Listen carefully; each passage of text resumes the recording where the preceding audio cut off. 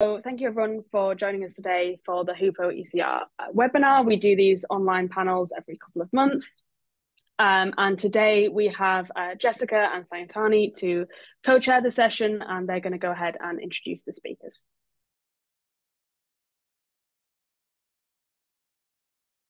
Hello, everybody. Thank you for joining us. Yes, indeed. Thank you, Charlotte. We do have the great pleasure of introducing the speakers. And to start, I'd like to introduce the first speaker, Dr. Laurent Gatto. He's an associate professor of bioinformatics at the Université Catholique de Louvain.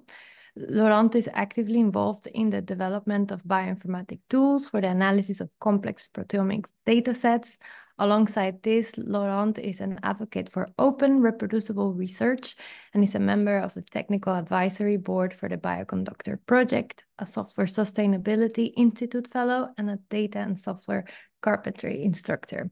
We're very happy to have you here. Please have the floor and share your slides. We're eager to listen to your talk. Thank you very much for the introduction. I think you have already said it all. Let me see, share again, green button, and then I want to screen to allow. Okay. And so you see my slides. These are not really slides. They are more a couple of notes that I'm displaying here. All the notes that I wrote down as a preparation for this short presentation is available at this, this short URL. Sorry, here, yeah. So that's my title, and that's the short URL where you'll find my notes. So the first thing that I'm going to do is to describe a little bit my career so far. And so I finished my PhD at the Free University of Brussels in 2006. That was on evolutionary biology. And I don't know, around 2003 or so, my interests changed and also my needs during my PhD. And so I started a part-time degree in computer science at another university in Namibia.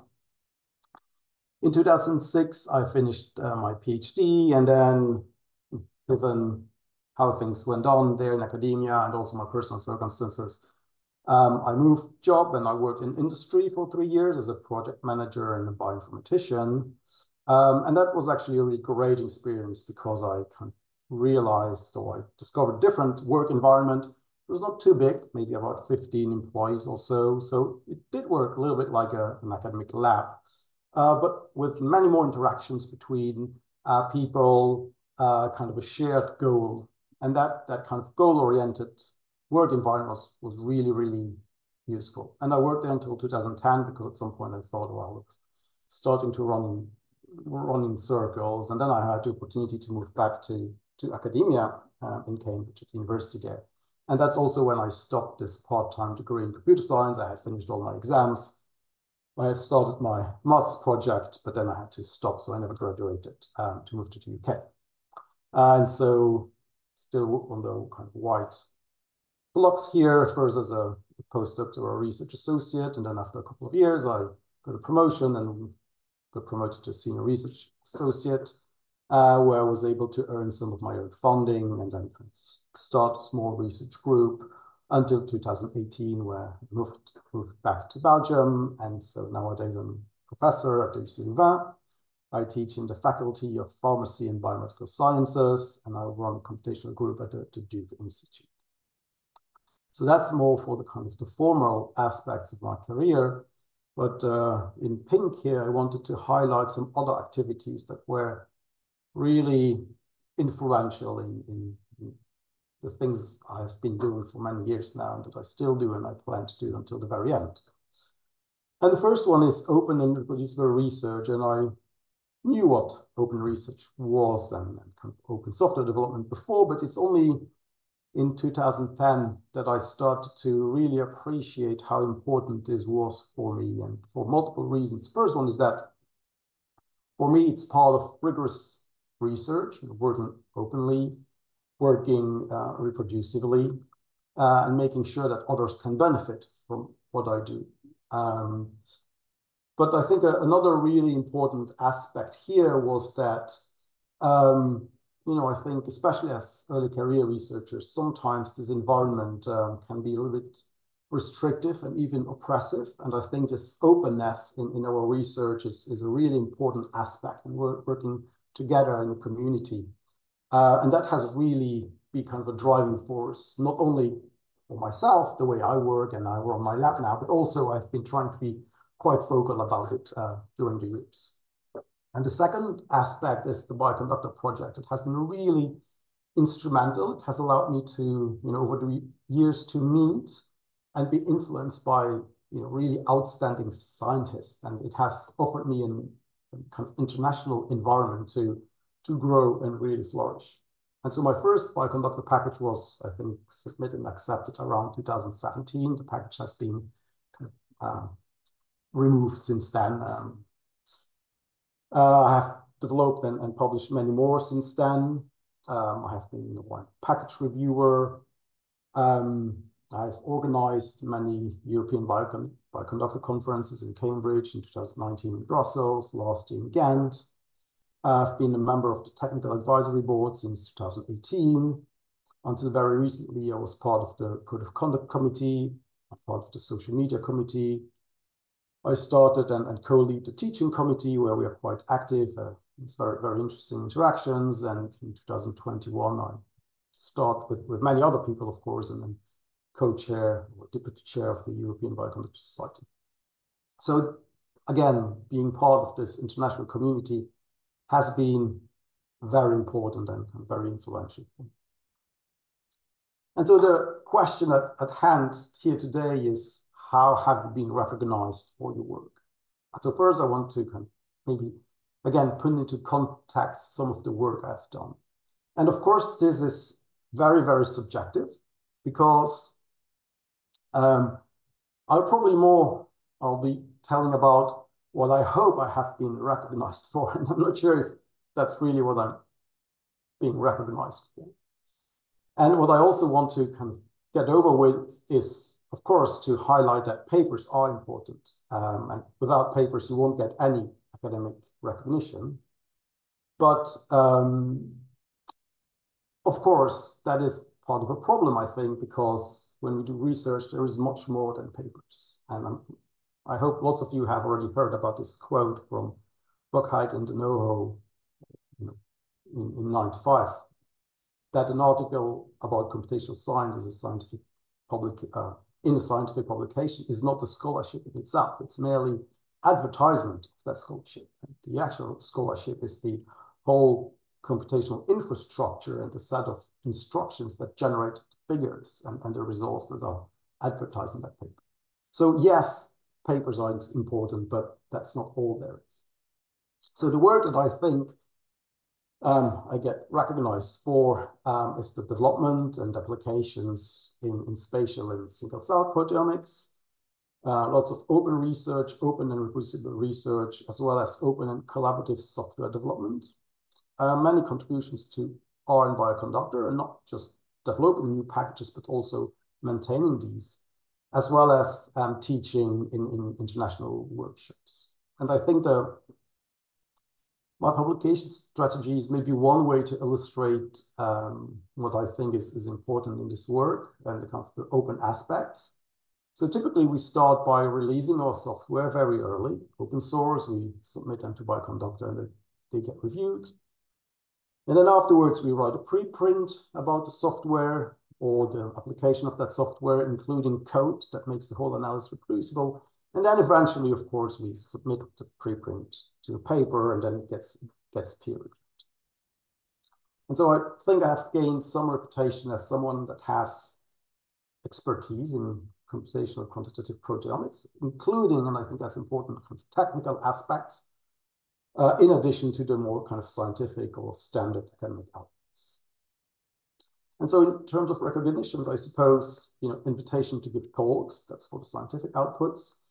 Invitation to teach at workshops, that's more for the technical skills, and then also my interest in terms of teaching and pedagogy.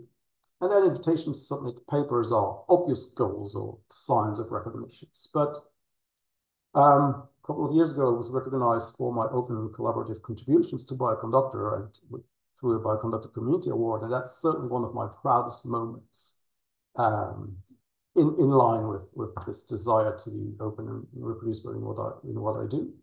And very high on that list is also the many contributions that one of the packages that have been around there for many years, MSN-Base, that received, and MSN-Base has benefited tremendously from many contributions. And some of these have led to other initiatives, such as the alpha mass spectrometry, with people that has been started with people that I have never directly worked with. We never worked in the same lab, but we kind of grew this network through these remote collaborations. But what matters most in my eyes, there are these kind of official recognitions, but what matters most in my eyes in the end is this, and what is the most meaningful recognition would be these shared values that we promote through our research, and this intrinsic motivation that drives us. We need this intrinsic recognition and this intrinsic values and motivations to get us to carry on doing that research. So all this has been written down in many more details.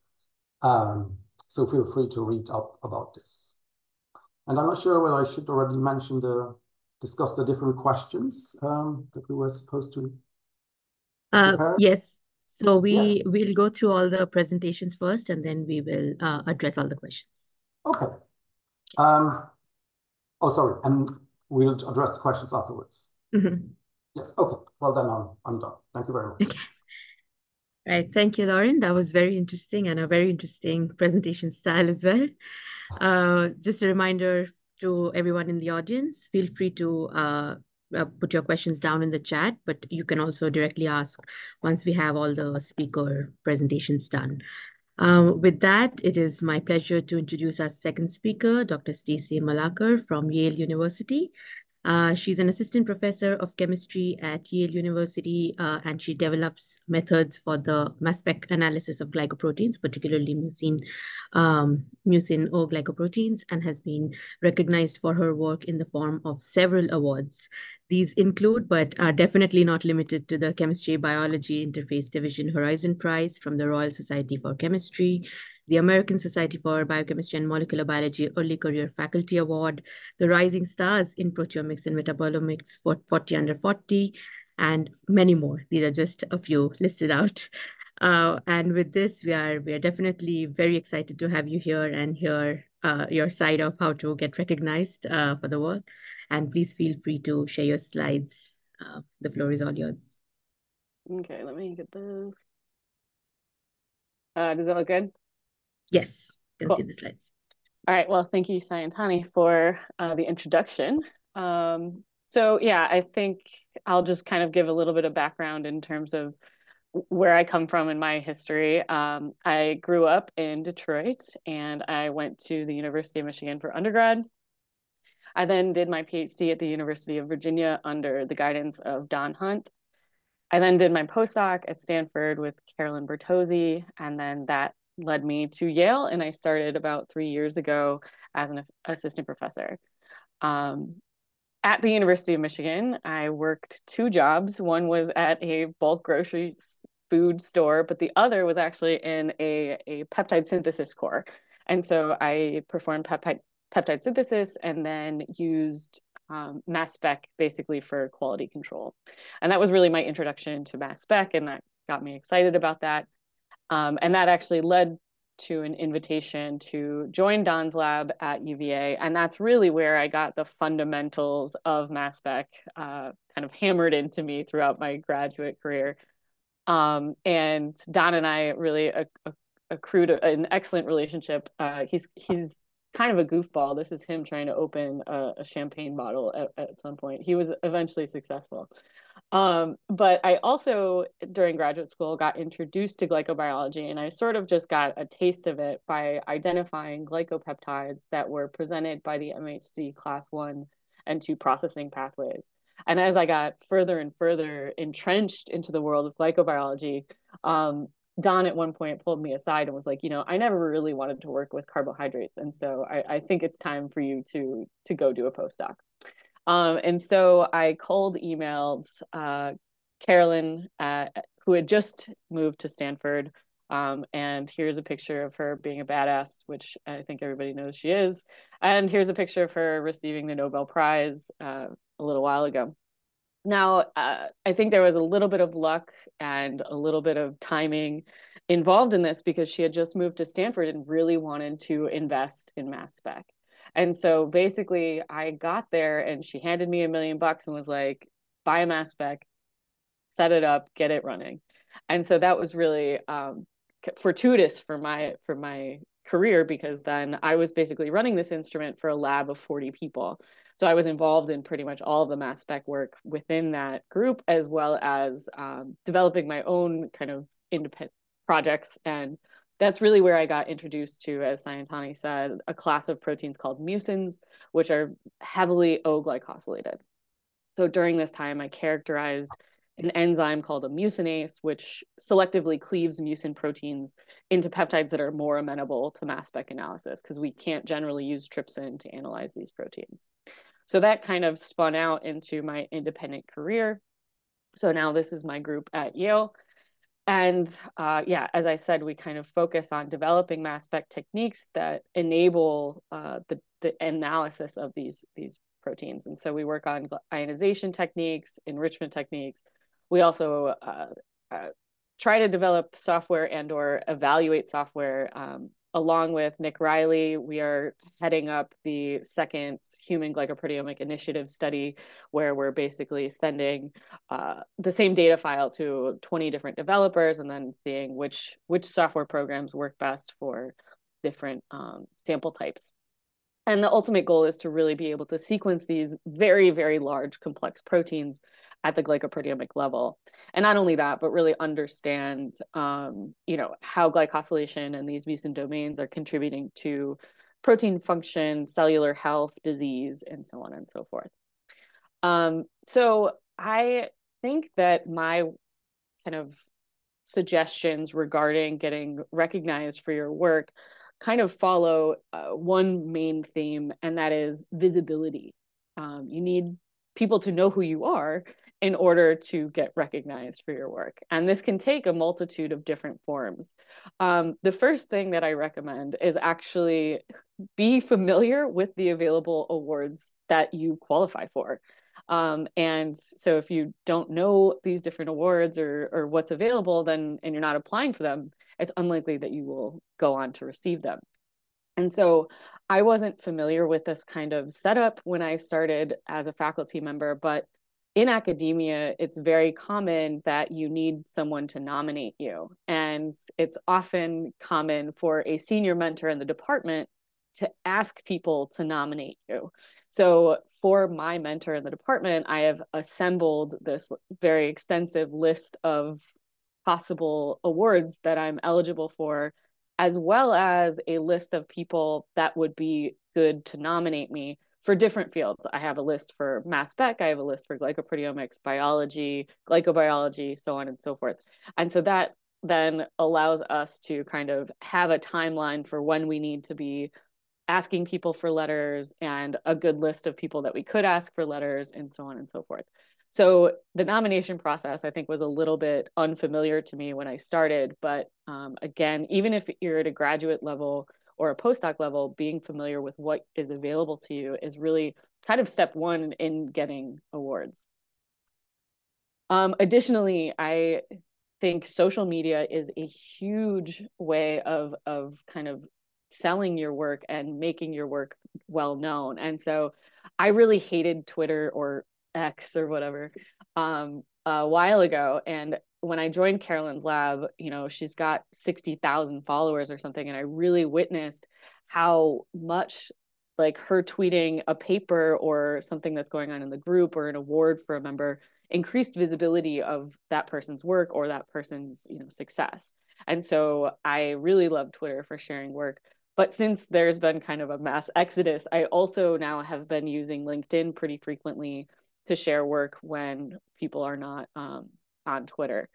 And also ResearchGate, I tend to use that a little less commonly, but that's another method for increasing your visibility.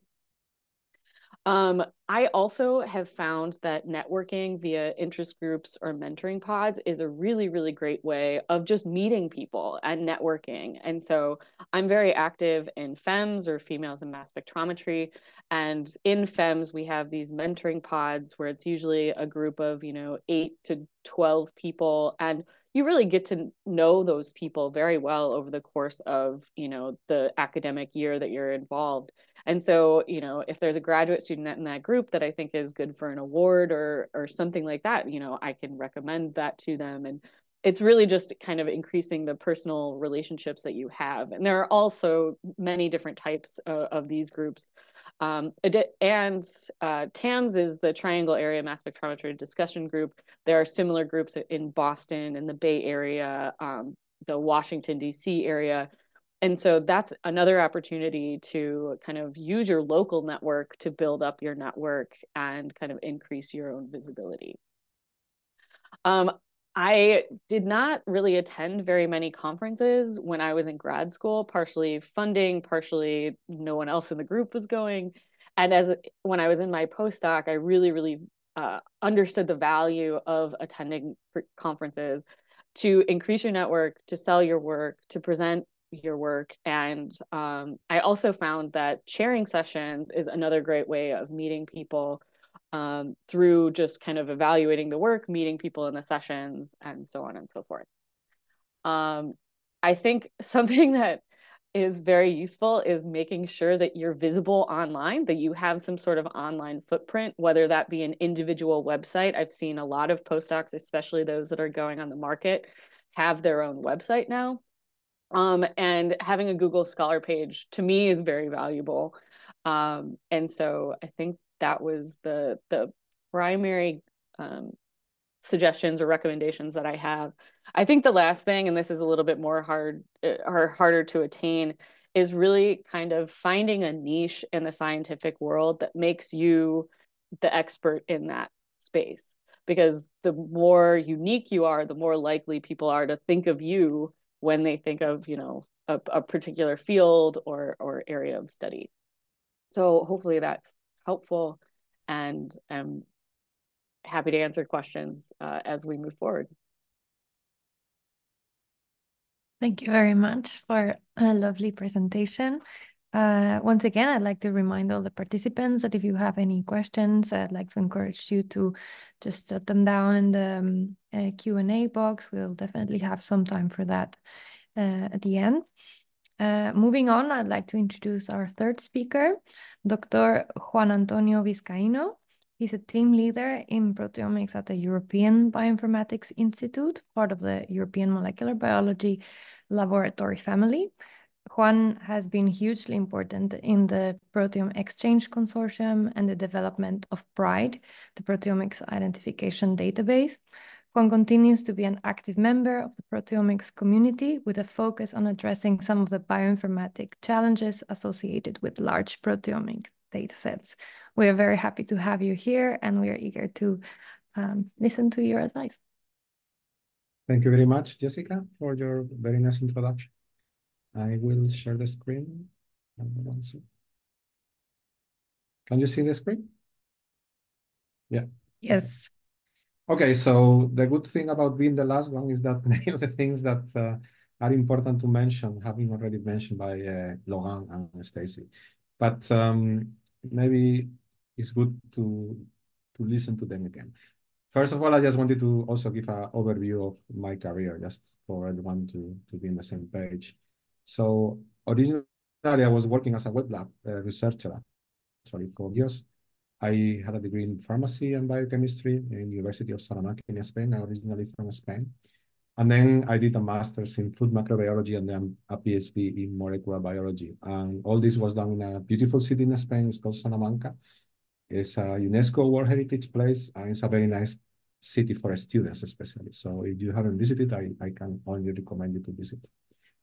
And then as a postdoc, and this was due to different reasons, and many of them were just by chance. And you realize also in your career, many things happen by chance, just for being in the right place in the right moment. That's something that you also need to take into account. I moved into bioinformatics. So as a web lab researcher for many years, I moved into bioinformatics. It was a hard transition, but it was, of course, very worthwhile. First, I was working in a genomics project in the University of Sevilla in Spain as a postdoc. And then since 2006, September 2006, I've been working mainly in mass spec proteomics and here at the EBI, European Bioinformatics Institute, which is located very close to Cambridge here in the UK. First, I was a postdoc, then a bioinformatician, then a group coordinator, and since 2016, I became a proteomics team leader. So I don't need to say also that Cambridge is a very nice place to visit if you haven't visited. So it's a very nice city for students. I think also Laurent can agree on that. And again, I can only recommend you to visit if you haven't been here. And I also wanted to highlight that apart from, as part of my job, but also part of what I like to do, I have led or have participated in several community projects advocating for open data practices and data reuse. And this is in the same, in the same kind of idea that Laurent has been participating in the bioconductor, and I think this is increasingly important. I think involving Protein Exchange, the consortium of proteomics repositories, also the Proteomics Standards Initiative, which takes care of developing open data standards in proteomics. Something called here in Europe Elixir Proteomics Community, which is important for developing of software and tools in proteomics, and many other things on the side. But I think I will mention this again, it's increasingly important to participate in these kind of projects. So how I was originally recognized for my work. So you have to take into account that I finished my PhD quite a long time ago. So in 2005. And at that time, I mean, also when I was kind of a PhD student at the time, and also in Spain, you have to take that into account. There was almost exclusive focus in academia. There was no one talk at that point, or, as a postdoc moving to industry. And that was very bad at the time. It's good that things have changed now. So at the time, for me, it was really key to have first author publications, because this was key for me to get a postdoc fellowship. And that means that, of course, I could kind of switch to bioinformatics because I had my own money. And then, it was easier for me to get accepted somewhere because, of course, if you don't have any experience in a topic that you would like really to move to, then it's going to be difficult to find people that, that give you a job. So it's much easier to have your own fellowship. I also think that it's important to have extra publications with other team members, even if you are an author in the middle, something like that, because that always shows that you can collaborate and you can work with others. And also as a kind of ECR, for me, was extremely important because it really opened my mind and it took me to, different ways of working. So my PhD supervisor at the time was really supportive of getting internships, short stays in international settlements, and I had the opportunity to go to Hungary, to UK as well here, to USA. I was in Texas A&M, and also American football was very important there. That I learned that, and also in France. And then, of course, I also was mentioned by the other speakers, presentations in conferences, opportunities for networking, and I also got a couple of awards at the time. What I think also is important, what Stacy said about having a list of the awards you can apply for. And I just want to highlight some ideas that have been mentioned before by Laurent and Stacy. Being recognized for your work today for academia, again, publications are really important at all levels. They are not the only thing, of course, but as an ECR, is important to have first author publications because, again, getting a postdoc fellowship can make you more independent at that point. Maybe you have more freedom to choose where you want to work. But also publications are, for the better or for the worse, important in any stage on your career. I think that for industry, the whole skill set and overall experience counts more or is maybe appreciated more. Publications are still part of the mix because they mean that you can finish projects. I think that's a way to show that. But I mean, there are many things that are very important in industry, but also in academia. But I would like to highlight this especially for if you want to do other jobs outside academia. Some of them are GitHub profiles, if you are a bioinformatician, contribution to open software, maybe your own software tool. This is really very important. Again, this is part of the visibility concept that also Stacy mentioned before. Communicate the science you do. YouTube videos about your research are great. I find that sometimes I've been kind of a judge for this kind of YouTube videos, and I find them great. And there are people that are really good doing them, but also scientific blogs, social media, Twitter X, or your own personal website. And I would like to highlight, just to finish, that you can really never do enough networking when you are an ECR. Know people, develop your own brand. And I think that it's also important to learn how scientific organizations work. I think that committee work, if you like to do that, it can really be important in the context of scientific societies, because scientific societies are very keen to have ECRs on board. And you can really meet kind of important people in your field there, you know? And they will be happy to help you in the future if you need their help. So if you have that kind of inclination to be part of scientific societies, I don't know, here in the National Societies for Proteomics here in Europe, or the European one, or HUPO, of course, you can really meet important people in your field. Again, they will be happy to help you in the future, that's for sure. So I think that's also important to mention. And also from my perspective, I think it's also important to get involved in community projects. You have the opportunity to get involved there, like, again, what Laurent has mentioned before, bioconductor, or I don't know, I've been involved in PSI for many years. You will learn a lot. You will meet a lot of people, and maybe, again, this will open your mind for kind of ideas, things that you could do in the future. And that's it. I think that's basically everything I wanted to highlight.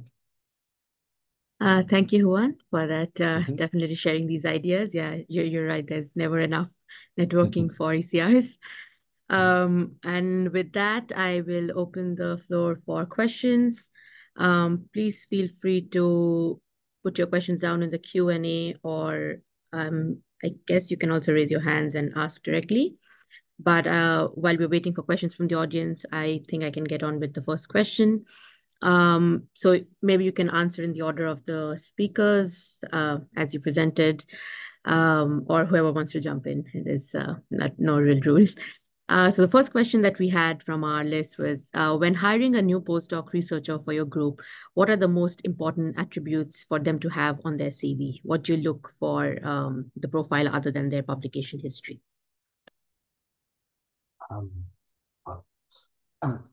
So I have listed 4 points. The first one is does the candidate's skills really match the project's need?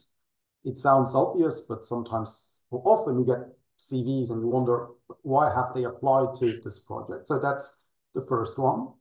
And that also shows that it's important to write a CV and a letter that is adapted to the job that you're applying for. So I look for very concrete signs of mastery. And I'm going to explain what this means. So I have regular appraisals with the people in my group. They're kind of very constructive discussions about kind of long-term plans and what people want. And one of the questions in this appraisal is, what do you want to become an expert in?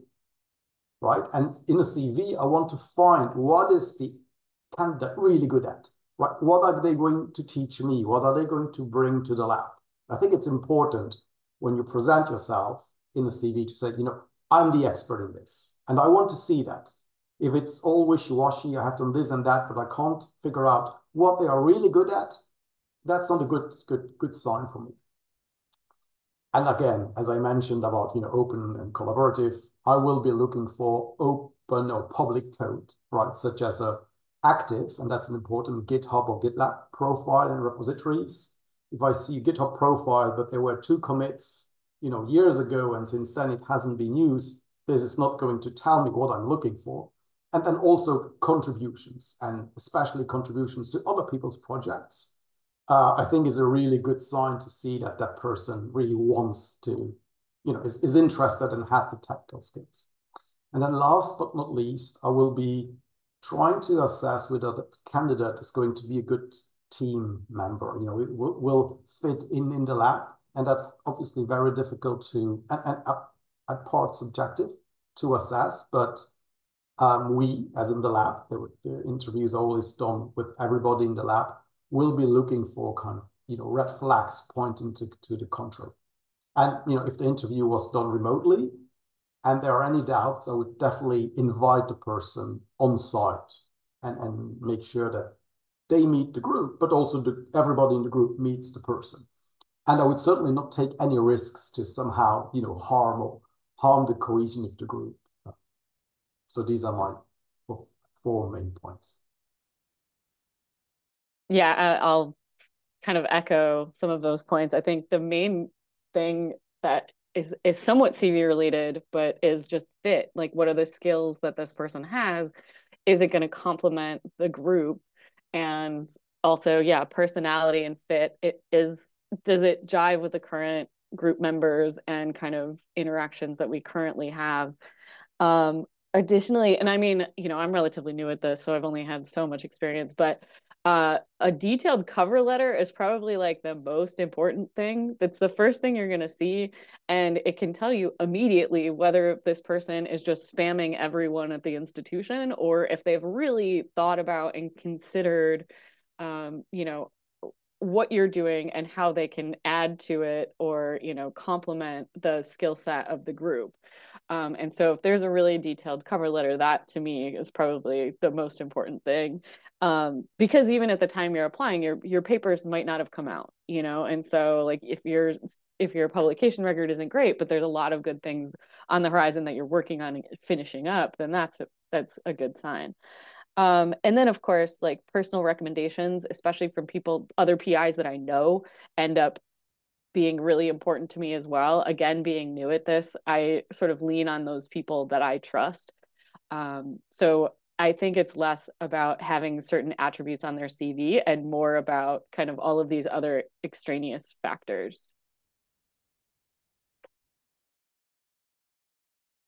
Yeah, I kind of echo the same things that have been said before. So I think that on one hand is what the person can do, and what he or she have experience in, and apart from the publications, for us, since we do computational work, it's important to look at what that person has done in the past, and of course, for that, GitHub profiles, as Laurent mentioned, are really important. And again, not only your own software, but maybe contributions to the software made by others, so to kind of again community projects.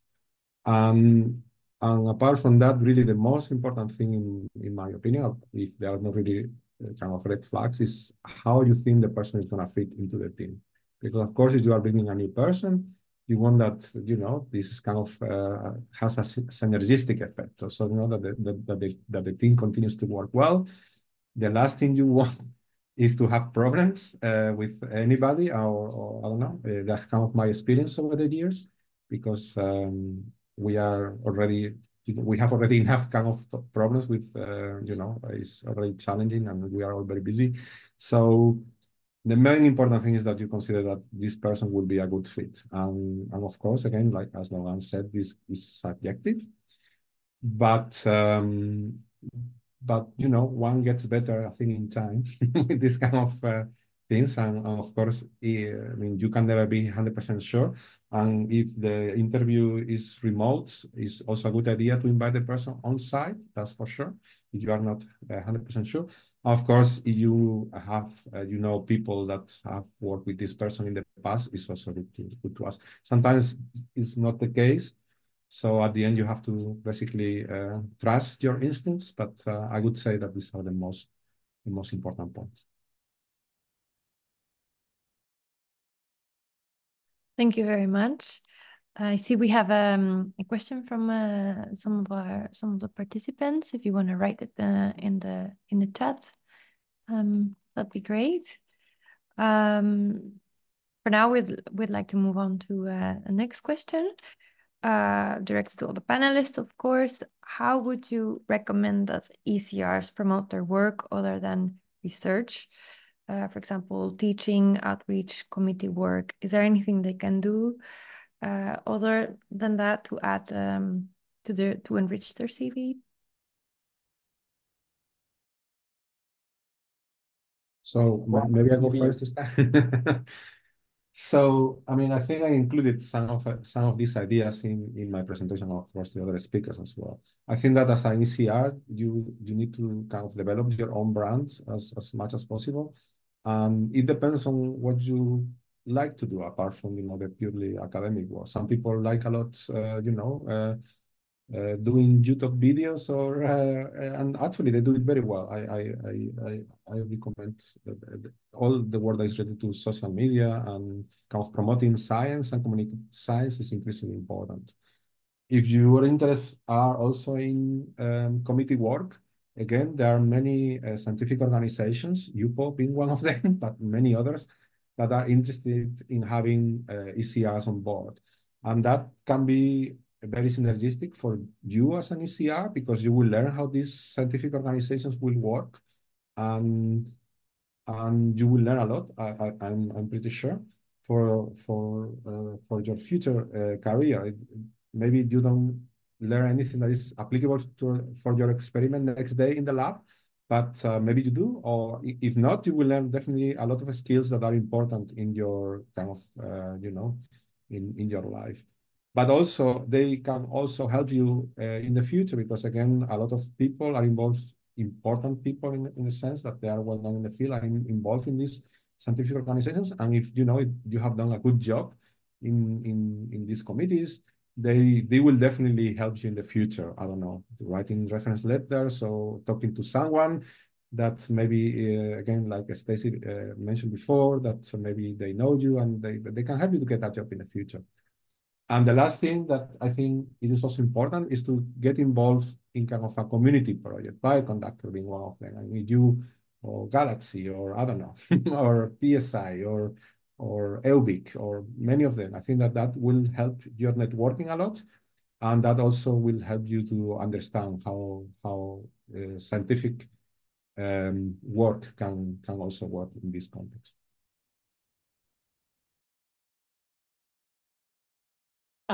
Yeah, hang on, what was the question? I think I kind of mentioned most of my ideas in my presentation. Getting involved in kind of community groups, FEMS, your discussion group areas, and yeah, serving on committees for different organizations. I think all of that I think has pretty much been covered in terms of what my ideas would be.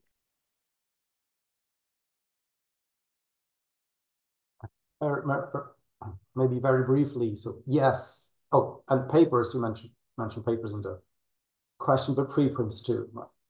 Published preprints early on, they are really important. So adding lines to your CV, I think, is important, right? Because if there is something on the other purpose CV and it's missing in yours, this could be called against you, but be pragmatic, right? Not at all cost. It's enough to organize one event or co-organize one event. Don't do it every year. It's enough to teach once. You don't need to overload yourself with teaching, because don't forget that your postdoc years should be the most productive from a research point of view. So do research and advertise your research as much as possible, right? So make sure people realize that it's your research and not just your supervisors, right? Your advisor. And you are not just a vehicle for somebody else's research. Show that it's yours and show that you're ready to go the extra mile to really deliver the best you can. For example, open, reproducible research. Again, I'm running in circles here, but that's what's really important for me. And then I think a third point is do what you like. Do things you like. And sometimes you'll have to do things you don't really like, but nothing beats motivation when it comes to convincing others that you are the right fit. And if you spend time doing things you don't like too much, it will come across that you are a bit bored. And so, that would be shooting yourself, not in the foot, but in the face. So, do things you like, and then, this motivation will transpire. Thank you very much. The next question we had was also related to the social media, and I think we covered it. So we have a few more questions that came from our ECRs previously. One of them is, what metrics are looked at to be recognized as a main contributor in the field?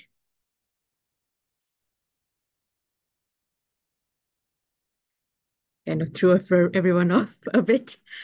Yeah, I mean, as a main contributor to the field, probably your publications, right? Like, and your, again, visibility / work in the field for community efforts. So I think it's a more, the question comes more from the point of view that if you're working on something specific, are you trying to gain visibility in that area of research, or are you trying to build a, a broader sense of what your research is?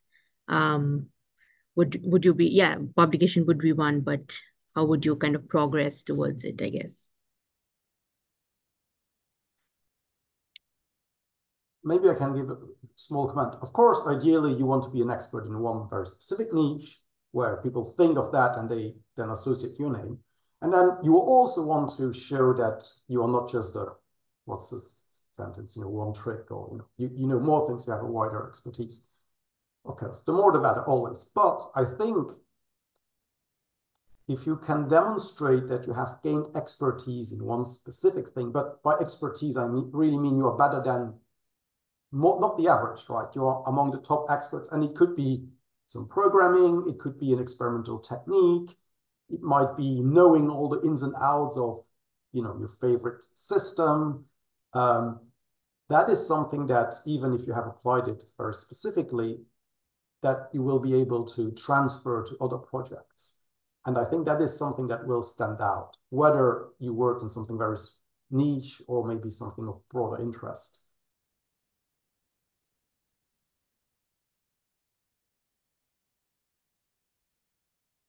All right. Thank you very much.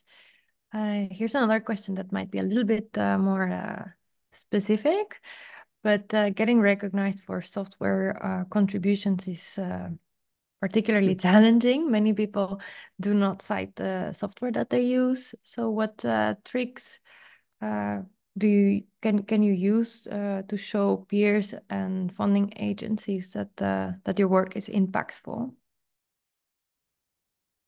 So will I reply to that, Laurent, or you want to reply? Go ahead. Okay, so this is one of the most challenging topics for the people that work in bioinformatics and in infrastructure. So it's always difficult to demonstrate the impact of the work of what you do. So I mean, the first thing that you need to do is in all the software that you do is basically ask people to cite you. Even if they don't cite you, you just need to put like, signs, I don't know, kind of text in the website that you have resource that they should cite you. So don't be shy in asking to be cited. That's kind of the first thing that I think you should do. Then if you have a software, something that also you can do is to put it available again for someone, for the community to download, and number of downloads and similar kind of metrics like access to websites or this kind of similar metrics are also important. I think also in a way, I mean, this is kind of unrelated, but data sets are also important, increasingly important here. And you put together the data set with the software, that can also kind of increase the impact of the whole thing together. And then is again what has been mentioned before. So contributions to open software. I mean, the commits integration, kind of how many people you need to come up with other estimations of how many people are using the software, and kind of one proxy for that can also be the number of years that project has been alive, or that's actively alive. I mean, or the number of people that are contributing to the code. This kind of indirect metrics that are also kind of are also important for this. And maybe I forgot other things, Laurent. Maybe you have other things that maybe I forgot. One simple solution would be to quickly write a small paper, right? F1000 research.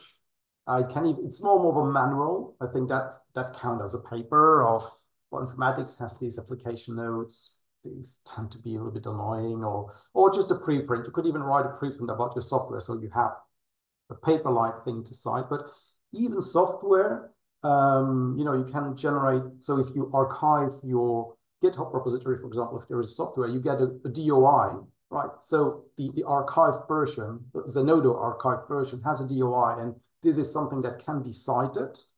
Bioconductor packages also have DOIs, so they can also be cited. So if you already provide all this, and in your software you say, if you use it, please cite here and there, and it's a ready-made citations that people can reuse, that will already facilitate it. Because if you expect people to say, oh, I use that software, that version, and then, which they're supposed to do, but if they don't get an easy way to cite a software, then of course it's difficult. So there are these tricks where you can essentially get a DOI for your software and not for the paper that could help. Right. Thank you so much. Stacy, did you want to add something to it? No, I was just going to say this is not my field, so I have nothing to add. Right. We'll probably go with one more question. And again, if there's any questions from the audience, feel free to write it. Also, our other panelists, if you want to add any questions, otherwise I can just ask one last and finish this webinar. So this is also from our newly reaching grads, ECRs, who are kind of just building their profile at the moment. And I think the question is, what would be the first steps to publicize their research that it reaches the community? So in terms of whether it's Twitter or LinkedIn, like there are some whose PIs may not be very tech savvy or may not be attending conferences, and you're kind of doing things alone or with a little bit of a group. So how would you kind of go through that and still be able to promote in big conferences or through social media? I mean, the thing is there is trying to get as many presentations as you can, whether it be poster presentations, oral presentations, going to as many conferences as you can, and also introducing yourself to some of the big players in the game so that they know who you are. I think that would probably be my biggest suggestion there.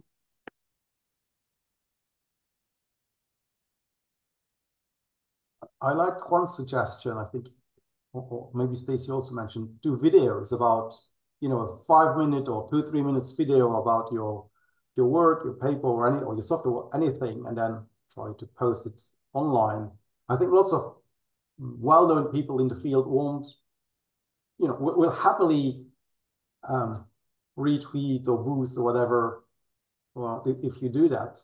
And the more skillful you are in producing these videos, the better.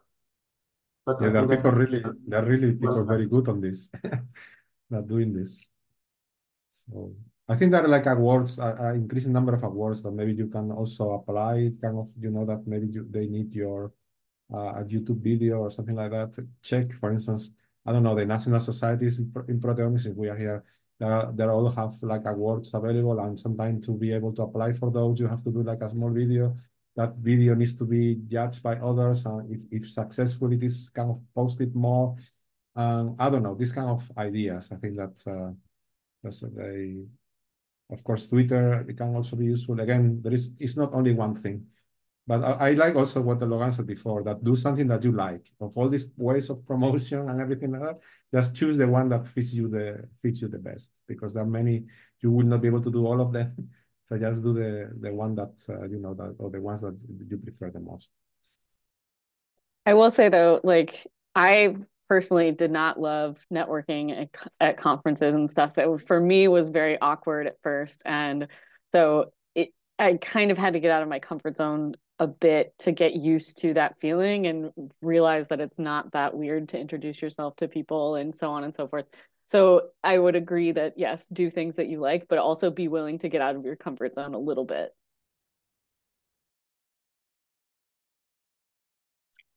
All right, thank you for hitting the hour.